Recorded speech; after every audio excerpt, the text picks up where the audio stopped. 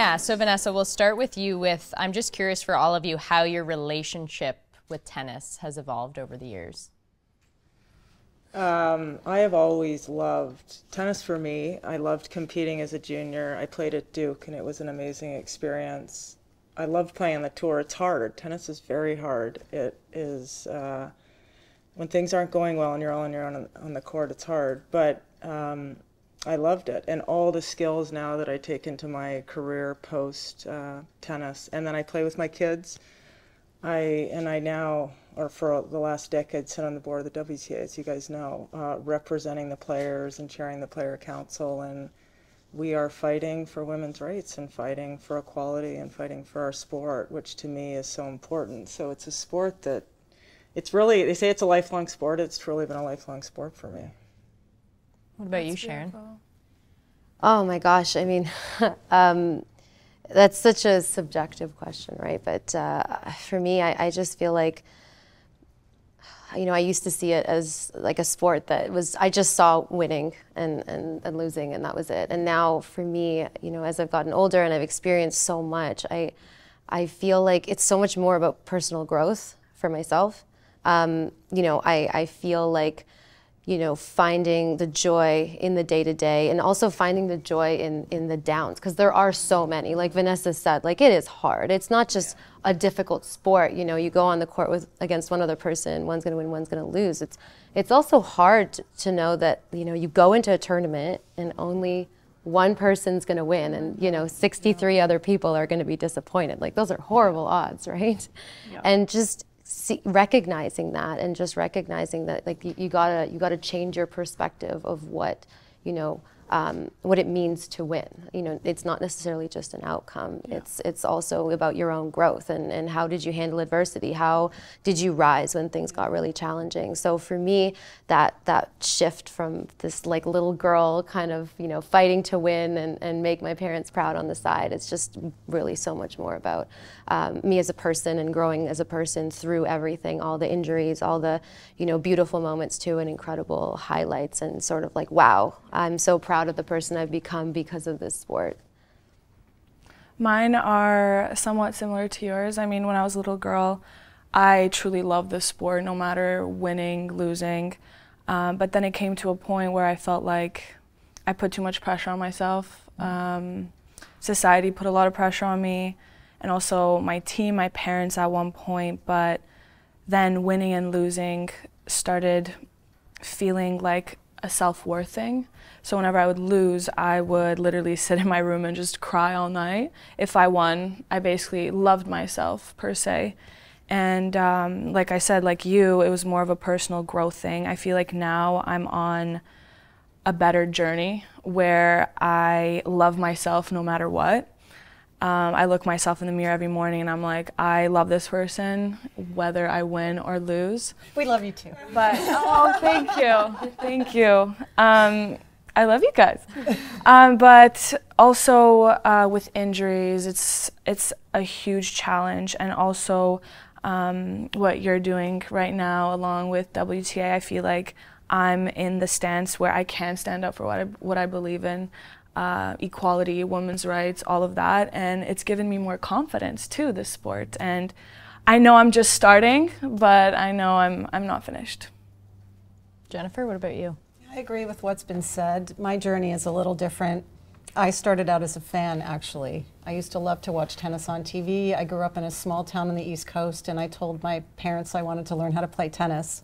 And there were no indoor tennis courts, so after 3 or 4 years, I had to move to Toronto to start training. Played junior tennis, played college tennis, and then gave it up and went to law school. And through that process, all of the things that I learned as an athlete and as a tennis player started to come back to me. The discipline, the working on teams, learning how to respond to no, learning how to respond to yes. And so once I got through that part of my journey, I really wanted to think about ways that I could start giving back. So I started giving back, volunteering my time with a tennis charity, with a local tennis club, and eventually got involved with Tennis Canada, and now sit on the chair of the board. And it's interesting because at this level as a woman, there were times on the court when I had to learn to lose with grace and win with humility, and I find I'm having to do the same thing in the boardroom now. And the whole giving back piece to the sport and to the women coming up, and hopefully one day you'll be inspired when your playing careers are over to start thinking about getting involved in the sport at a different level on a volunteer basis, is truly rewarding. It is. I once heard a quote, and it was about how like we just need to find our voice, and I've always seen it as you already have a voice, you just need to have the confidence and the support around you to have that voice be listened to or heard. And Bianca, you kind of spoke about it, of it kind of brings you that confidence now in terms of giving back. Where do you think that confidence has grown from? Has it just been internal? Has it been from the other women and people around you supporting you? I think it's everything. I think it's my personal growth, having to go through a lot of downs and then, you know, having to pick myself up again. And also the people around me. I mean, I think I'm in an era right now with so many successful women, Canadian women to be exact, that we can just kind of like bounce off of each other. And that's what I love. And I think that's what also gives me confidence. And just to also kind of tie into what everyone has been saying is like, you know, how Vanessa and Jen, like you know, you've had your career, and now you've sort of gone on this path of giving back and trying to help build the sport of tennis and help it grow. And I think that's sort of a really interesting thing in talking about how tennis has evolved for me, and also for Bianca, I would imagine, is we now are in an age of social media. Like we have a platform, right? And we don't necessarily just have to wait for our playing careers to be over to stand up and have a voice and speak about something, you know. And through traveling and everything I've learned in my career, like I use my platform to share my life as a tennis player, but also to talk about things that are important to me. Like I think it's so important to stand up for what you think is right, and support each other, not, you know, using your platform to like compare or to put someone down, exactly, to compete, but supporting, you know. Bianca does well in a tournament, Layla does well in a tournament, Rebecca, you know, Jeannie, like we support each other, and also other women that are doing incredible things. The Olympics just happened, like we need to support that. And also causes, like for myself, you know, I think it's so important to give back to tennis. It's been a sport that's been incredible. I think we need more female role models in tennis. That's one thing that I know growing up, I did not have enough female role models to look up to. And I want to be one of those, and I'm thinking about that as I'm closer and closer to eventually retiring. But also, you know, things that are important to me, sustainability is really important to me. The WTA Tour, I know, and the ATP Tour are now taking more steps towards taking care of our planet, and I think that's really, really important. And using that platform to sort of share our evolution through this whole process of sport, I think is really amazing and incredible. It's something that we have that in the past I think other generations didn't necessarily have. Even doing things like this, I mean, someone might consider it little, but I think it goes a really long way. Yeah, definitely. Well said. Thank you. Well said. And more broadly to our players on our tour, so Sharon, Bianca, and I have a lot of exposure to our player council, and these women they're amazing. So we've got right now, you've got Sloane Stephens, we've had Madison Keys, Gabby Dabrowski, great Canadian doubles player, Kiki Mladenovic. The list is, and Venus has been on it, Serena. These women are amazing. And if you think about what we just had to deal with over the last 2 years, COVID, you know, in the fall, the huge stance we took on China, and these women are so resolute around doing what's right and leading from the front and being leaders in our sport, but also leaders overall. Like here was the WTA who took this huge stance on equality in China, and you know, the NBA didn't do it, you know, the golf hasn't done it, but the WTA did it, and it was on the backs of these players who they put integrity and they put principles and they put leadership behind anything else. And it's, for me, it's one of the great joys of being in this position is we get wowed by what they can do and how you guys are such great leaders in this sport. We couldn't do it without both of you, obviously. Exactly. You guys could. They are amazing. They're and all you players are really the engine. And when you think about what that means for the future of tennis, you know, you have these young girls, especially these young Canadian girls that are coming up, who are spending hours and hours on the tennis court, and then they check their social media and they see the causes that Sharon's supporting. They see how Bianca is handling various situations in her life, and how Serena's managing all of the press related to whether or not she's going to retire, and is she ever going to get there, and is she ever going to break records. And at least outwardly, to see these things being handled with class and grace and voices being used, I'm really, really excited to see where the game is going, because these young girls are so young, they're so impressionable, there's so much at stake right now in women's tennis in particular, because everyone wants to watch it. Across Canada, we can't build enough facilities for people to play in, which is a really good problem to have. And it's just great for these kids to see what these players are doing, and in particular women supporting each other. And the one thing I'd add is it's not only the girls, it's the boys. That these women are inspiring these little boys as well, which is, I don't think you would have said that 20 years ago. We've seen through history how hard it can be to do the right thing, and in tennis, Billie Jean King and the original 9, they dealt with that. How hard, I guess, especially from an executive level and boardroom level, how challenging is it to do the right thing? Oh, it's hard. I mean, what we did with China, I mean, we gave up a huge amount of income, our players did. Our year-end championships are in China, and that's been suspended. All our tournaments in the fall are in China. We had sponsors in China, and so it's hard. But I think it's going to work out well for us, and I think all of our players felt good about it. I mean, there are repercussions this year in terms of our prize money levels, in terms of our bonus pools, but our players backed it 100%. And I think we're out of that, and out of respect for our principles, I think we're going to see some really positive things come out of it. I think that's right.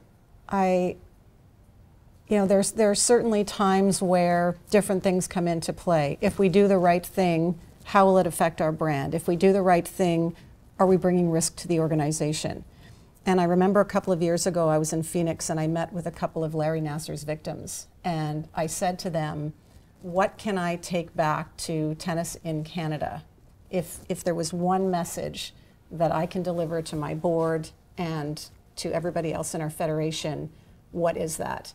And their response was, do the right thing from the beginning.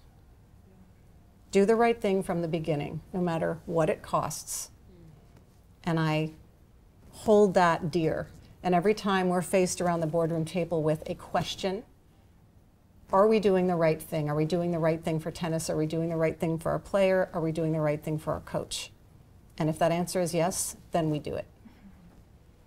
How have you learned then in turn, because sometimes I struggle with, you want other people to do the right thing, and there's an internal frustration and struggle, but you don't want to let that frustration out too much because it could affect reaching your end goal. How do you all, and have you dealt and perhaps evolved within that personal frustration? I can jump on that a little bit. We've all said it many times. You mentioned Billie Jean King, pressure is a privilege. And I remind myself of that all the time. I'm so privileged to be sitting here with these women. I'm so privileged to be representing Tennis Canada. I'm on the Davis Cup committee. This is a privilege. So every time I'm sitting at the table and I start to feel that anxiety, I remind myself of how lucky I am to be here. And it sort of takes care of itself. It really does. And Billie Jean King, that reflection, the boldness through which she behaved in order to allow us to be here is my inspiration. You're a better person than I. Sometimes we yell, or I yell. Atta girl. But sometimes we really have to fight and fight hard for what we believe in. And sometimes we'll say, I mean, in our player council meetings, we'll say, what would Billie Jean King do? What would Billie Jean King say? Really? I love that. She's Absolutely. I love that. She's an Absolutely. amazing leader. I know from a boardroom perspective, I don't really have that lens to maybe speak to. Yet, hopefully, I would love to have an opportunity like that. Now, from the perspective of being in a situation with other people, or just in a certain circumstance and having to choose what to do if I feel conflicted. One thing I've really realized is I find that you know, it's really important to you know, do everything that, you know, has been spoken about here. I think you have to fight for it, and at the same time you have to remember that this is a privilege, and I think that's so important. And I also feel, to add to that, is that I think the best way that we can affect change is to be the change you wish to see in the world. And I know that that's such a cliche thing, but it truly is that having, you know, stepping in your power and you know, exuding what you expect, and not letting down, not changing your... Yeah, at the end of the day, what did I do today? Right. What right. little thing did I do Yes. today to That's make right. change? That's right. And just kind of putting out what you expect the world around you to look like, or what you would like. And I think that, because, you know, I don't think you can really guilt people into doing the right thing, or shame people into doing the right thing. I don't think that those types of results are very effective personally. But if you really just, you know, try to be the example that you want to see, and just, you know, set a boundary of, I will not accept anything less, I think that there's a lot of power in that, personally. Like you said, you can't really force someone to do something. It has to come from them personally. And I grew up in a household where I was always able to say what was on my mind. And my mom would always say, always do the right thing, always stand up for what you believe in is the right thing. And I think having that growing up really helped me pursue the sport in a more positive lens, because one of my goals growing up is to use tennis as a platform to create change in the world. Pressure's a privilege, like we're talking about. It's super satisfying, and I think in general, I think it should be one of the purposes in life for everybody, is to, you know, help contribute to change the world in a better way. Well, we've referenced Billie Jean King a lot already in our short conversation. When I say her name, what comes to mind to you, Bianca? Equality. Without the original 9, I mean, we would not be where we are today as tennis players. What they have done is incredible, but I know I spoke to Billie Jean personally, and she said that one of her hopes is to have, you know, the athletes on the WTA tour, even on the ATP tour, just talk about it and spread more awareness about it, because it's not finished yet. The job is not done. And I think, like I said before, just doing things like this, I think, will help. But yeah, it's definitely not done. And she's one of the most famous people in your contacts. Yeah, she is. I did say that. I did say that. Well, I will speak to her on occasion, just to use her as a sounding board. And what she will, her message is always very consistent. It's think big. Like, you guys, you got to aim high. You've got to think Be big. bold. Think bigger. Be Exactly. Be bold.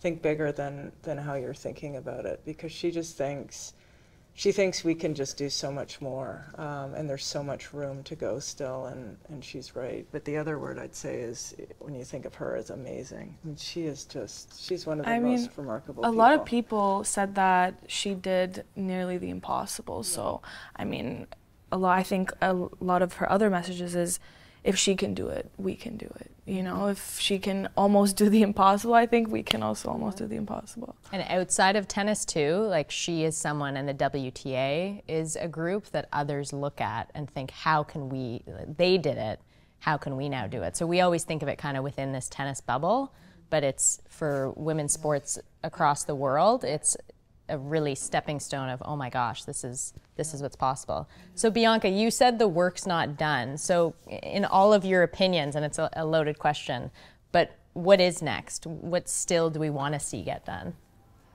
Very good question. I can speak from the opposite perspective of the player, and that is to say that quite often when we think about the lack of female coaches and the lack of female high-performance coaches, and what can we do to build that pipeline and build that stream and find more women coaches and train them and make the environment more compatible for them to succeed. I would also say, and I actually went to the Junior Nationals a couple of years ago and spoke to the under-16 girls, and their careers in tennis don't have to be just about coaching. I would love to see more women in media. I would love to see more women in marketing, in business. Let's have the broader conversation. There's lots of women who have done their MBAs, who are giving back, who are getting paid, who are unpaid volunteering, that are adding tremendously to women's sport. So let's not limit ourselves. How do we do that then?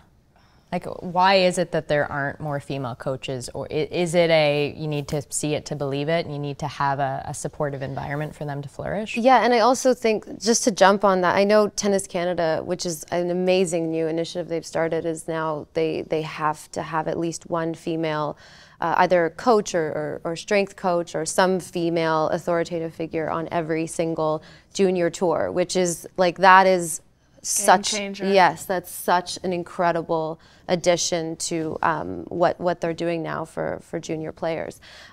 So that one, like more things like that. We have to, that encourages, you know, the necessity for female coaches, for example. And I know, like Jen said, it's not just coaches, you know, it's not just tennis, it's every aspect of life. But, you know, I also feel that because everyone's using their voice more. You know, equality is such a huge part of women's voices now. I believe it's really becoming more and more and more in the forefront of society. And I think that I feel it's almost a responsibility to not just give back to the sport, but to impact the sport in a way that I feel I wish I had that impact when I was that age. And I really think that, you know, there's a lot of amazing male coaches out there, absolutely. There's no doubt about that. But to have been able to actually have the honor of working with, for example, Renee Simpson in the past, like, she helped shape me as a human being. And she was an incredible impact in my life, and is also honestly a huge reason as to why I want to get into coaching when I do finish. I think it's just, I can't imagine who I would be without her. And I think the more that we have exposure to that, and those juniors are now sort of going to be able to get that opportunity on every single tour they have now when they go with Tennis Canada. That's going to, you know, that's going to create a trickle effect. You know, everyone's going to be impacted by that, and it's going to be incredible. So having, you know, rules implemented like this, and people standing up, people wanting to do that, and creating space in tennis and other environments around the world for women is just like, we just need to keep doing that. We need to keep pushing for that, and I think it's such an incredible impact. I think it does start in the household, and it does start in schools. I feel that there should be more conversations with your kids about equality, about, you know, all these gendered differences. And I feel that if it can start there, I mean, it's a great start, right? But then also, like for instance, in schools, there could be more after-school programs for tennis or for other sports. Going back to the female coaches side, I feel like there could be more or different initiatives, let's say, in the coaching programs, more support on that. Because, I mean, when you're a younger girl, I feel that female coaches could better relate to them, and they might feel more comfortable as well, versus being with a man. So I think that could also. Definitely. I think also just what you said sort of made me think, sorry to jump in, but you know, when you have a strong female role model raising young females, like that's how we raise strong women. You know what I mean? Is making sure that and those men. and men. That's right. That's right. Imagine if we had 10 Andy Murrays. Right. Exactly. We definitely need Correcting the media. That's right. Speaking out, using. That's right. Their voice. It's a mentality change that needs to happen, and like you said, it needs to happen in schools. And you know, I think that's really the shift that is going to be massive. And also the initiative of Tennis Canada with building more indoor courts is really amazing as well. I mean, it won't only give opportunities for young girls, but also for young males. I remember growing up, it was super hard to find indoor courts living in Canada.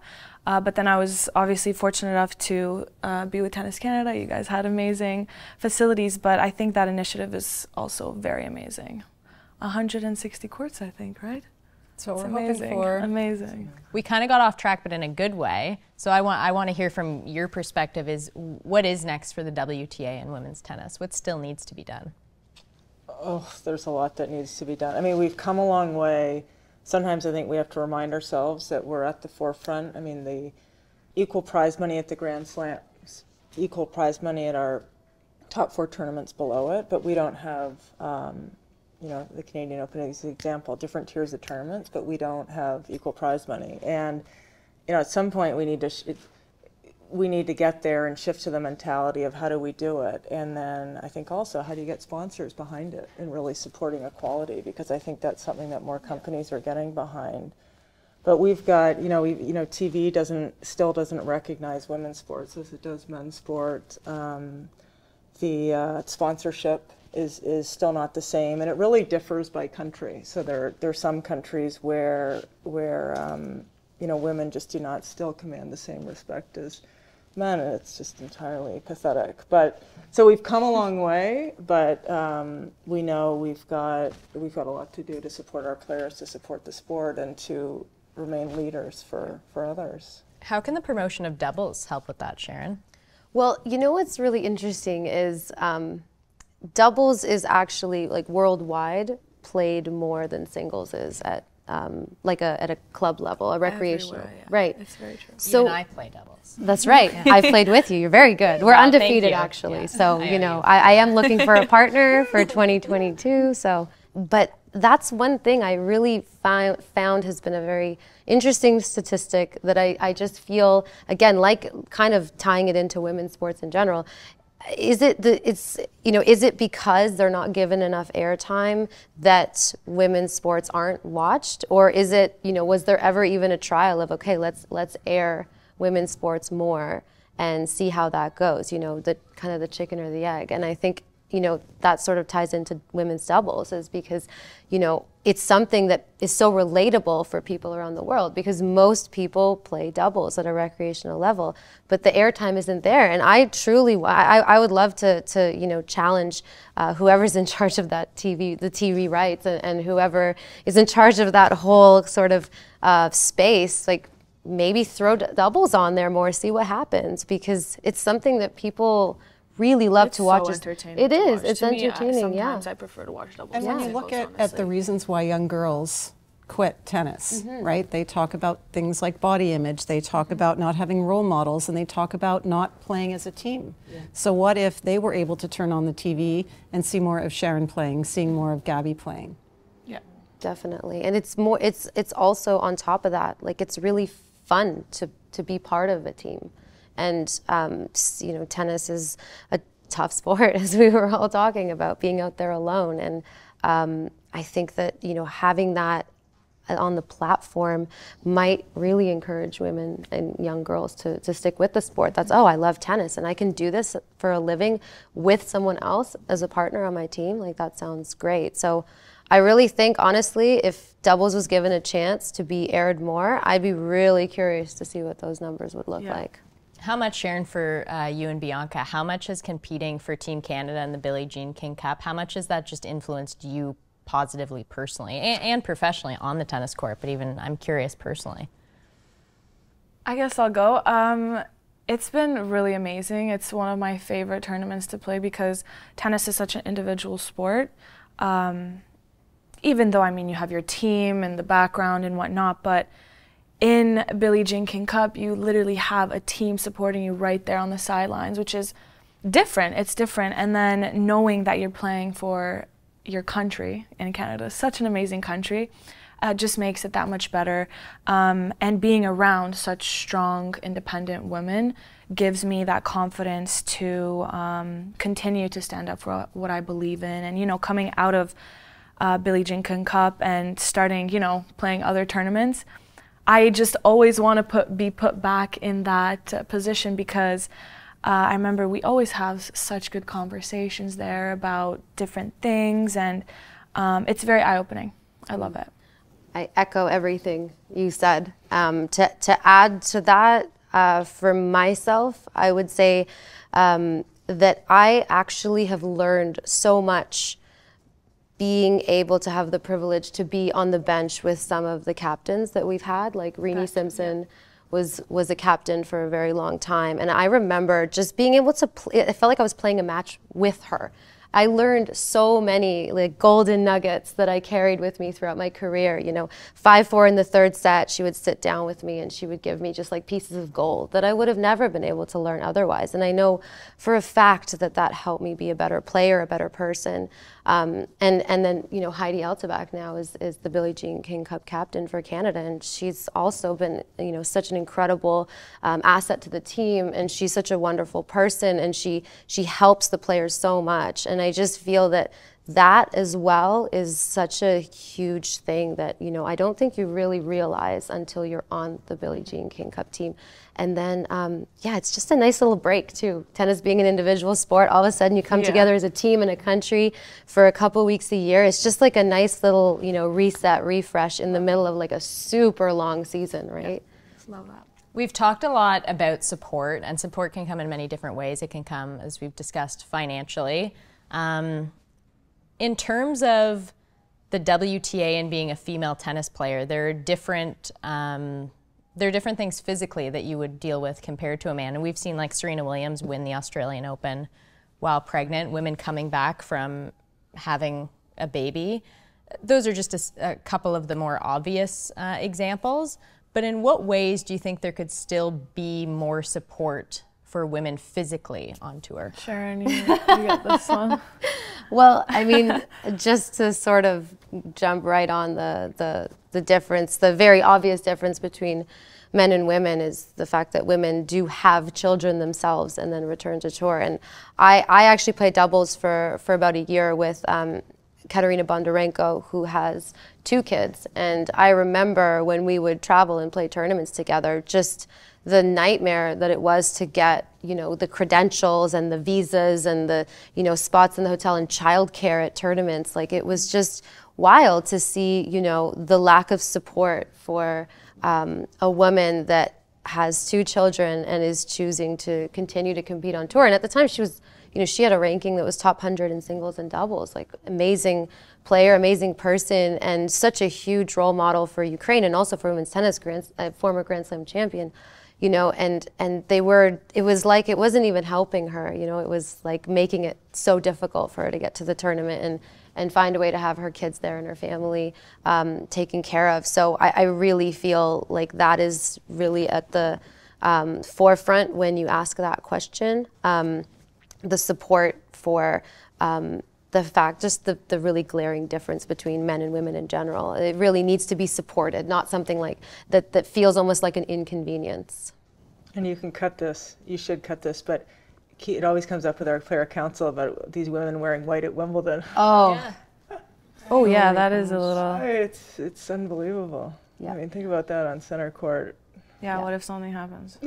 Yeah. And cut this too, but at the Toronto lawn, I got called out for, and I was the president of Toronto lawn, wearing black undershorts. They are very strict when I first joined. I was like, they are very strict. Yeah, no, I definitely, I have a whole, we could talk for another 30 minutes on this all white attire rule personally. The one thing, just going back for a second on where are we, what could we do?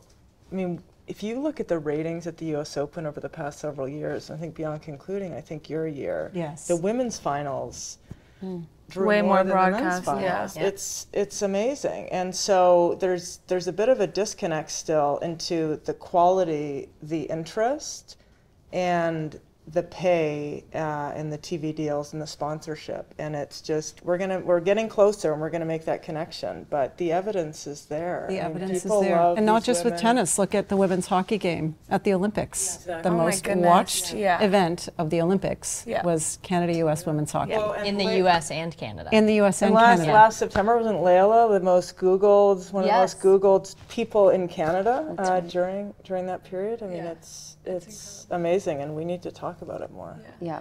I mean, I don't want to sit and compare, but I do feel like the women's game, why it's being so broadcasted is because there's so much more variety than the men's tennis, I feel like. And I know the men's tennis now, there's more youngsters coming up, and you know, defeating the big three. But at least for me, I enjoy watching women's tennis, not only because I am a woman, but because of that variety. And it's so nice to see young female athletes do so well under pressure, under big scenes, like Layla, like me when I was only 19. You know, I feel like that does catch the people's eyes. You're still a young I know. I talk about this like it was 20 years ago. Well, and I was just on the phone with my 11-year-old daughter right before this, and the last thing she said is, "Please tell Bianca that I really like the way she plays." Oh. See, I love that. I love hearing things like that. It's so amazing. But when you do look at some of the youngsters on tour, I mean, you look at Coco Gauff, I think she's only 17. Or she's 16, I think. Like, it's just incredible, but it's so powerful to see that. But when you think even from a brand perspective in terms of the product, it's like success doesn't just come from how good the tennis is, but kind of what we've discussed in terms of the personalities and what those players represent themselves, right? Well, you guys are all running like businesses, right? Our your own business little is business your brand. on social media. Exactly Social media right. is so big. Yeah. And it's kind of scary because I have this thing where I live by being impeccable with my word, and being impeccable with your word means that you can use your word for good or for bad. And I feel that social media can go either way, which is kind of sad, but in another way, it's good because so many people talk about such important events and they stand up for what you believe in. But I feel that managing that, and we're both doing that very well, is being impeccable with your word, but in a good way. I think that's super important. So you're talking about finding the balance between managing your brand and your worth versus speaking out and using your voice. Are you talking about that? No, I mean just something that I live by, and that's not only for social media. That's like when I talk about anything, I want to be able to use my word for good, because your word can be used for something completely opposite. And I mean, I don't want to go into so much history, but look what the terrible German man did back in, you know, he used his word for something bad, but so many people believe that. Yeah. And it's like how powerful it is. That's all I'm saying. So as we kind of bring this conversation to a close, I guess I'll kind of just leave the floor open. I'm curious if you'd like to answer a question, is what are you most proud of? And whether that's just for you personally or professionally, or what you see in this industry that is tennis, and just if there's anything you'd like to add that we haven't touched on. I would say two things. One of the things I'm really proud of as chair of Tennis Canada is in my 5 years sitting around that boardroom table, most of the time, it's the men raising gender equity and equality and opportunity. Wow. Rarely do I have to raise my voice when it comes to those issues. So that's something I'm really proud of from a Tennis Canada perspective. Personally, I'm proud of the fact that I believe I'm now in a position where I can drop the ladder down. Yeah. I'm definitely proud of that as well, you know, having a voice to speak up about things like this, sitting down with all of you has been incredible, and knowing that we can make a difference. I think that's very important. And also to, I mean, all the little girls out there, I mean, you guys can do anything you set your mind to. Just believe in yourself, think big, because we're here for you, and there's so many other women out there here for you. I'm so proud to be part of a sport that paves the way for women's sport. I know tennis is definitely, we talked about this earlier, is sort of where other sports sort of look to. They look to the WTA, and it's incredible to be a part of an organization that is really a trailblazer for women's sports. And for myself, I'm so proud of the strength that this sport has given me. I wouldn't be who I am without tennis. It's not just a job for me at all. It's not just a paycheck. It's really just built so many character traits, and there's been so much growth from being a professional tennis player. I'm very, very proud of the strength and the blessings and the gifts and the lessons. Amen. And I'm similar to you. I'm proud of our sport, and our women are such leaders in sports, and we could do so much more, but we've come so far, and I think we've done so much, and I think sometimes we forget to stop and maybe give ourselves a little pat on the back for it. And I'm always a very proud Canadian, and from a tennis perspective, so proud of our sport. I mean, we're this little country who is one of the leaders in professional tennis, and you guys have all done, Players Tennis Canada, such an amazing job to get there. It's phenomenal. I'm really grateful to be part of conversations like this too, but I feel like, especially, maybe it's even the pandemic, but in the last couple of years, I feel like these more open, vulnerable conversations are much more common and helpful, I think. 100%. And necessary. Yeah. I think very And necessary. Yeah, Yeah. definitely. Well, I feel pretty good. Thanks, everyone. Me Hope too. you do too. I'm sure we could sit here and talk for hours.